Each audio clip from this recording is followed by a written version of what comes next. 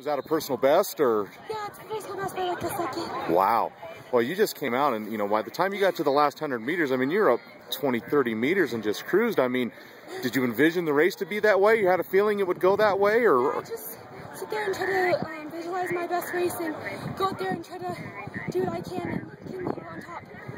I mean, was just perfect from, I mean, good start, good everything. I mean, was this maybe the perfect race, so to speak, at least for you so far this season? This is my perfect race. I mean, every time I try to do better, and with the 56.38 just makes me feel really good. Wow, 56.38. I mean, how's it feel? I know you've had a good state meet so far, and you still got events to go, but how does this, you know, this cap your meet for you? Go even more and hopefully give me a chance to do just as well in the 200, so I'm going to go for it and see what happens. All right, that sounds great.